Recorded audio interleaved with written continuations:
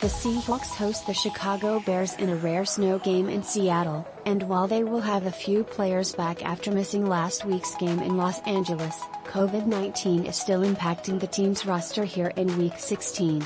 Seahawks Lumen Field blanketed in snow for Bears game first. The good news: the Seahawks will have leading receiver Tyler Lockett back after his bout with COVID.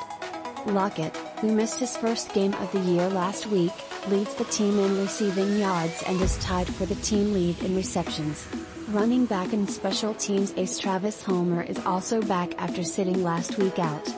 As far as who's out, the Seahawks have 5 players on the current roster inactive for Sunday's game: running back Alex Collins, defensive end Kerry Hyder Jr., linebacker Jon Rhattigan, quarterback Jacob Eason and defensive lineman Dakoda Shepley. Collins and Hyder missed last week's game as they were on the reserve/COVID list, and while they did not carry an injury designation heading into Week 16, that pair will not suit up. Eason and Shepley have been regular healthy scratches for the Seahawks all year long, while Rhattigan suffered a knee injury in last Tuesday's loss to the Rams that likely ended his rookie season. The Seahawks also have 5 members of the 53-man roster who are still on the reserve/COVID list, and those players all are key contributors.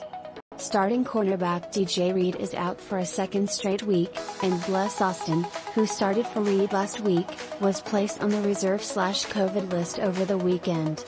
With those two out, Sidney Jones and Jon Rhattigan are expected to be Seattle's starting cornerbacks.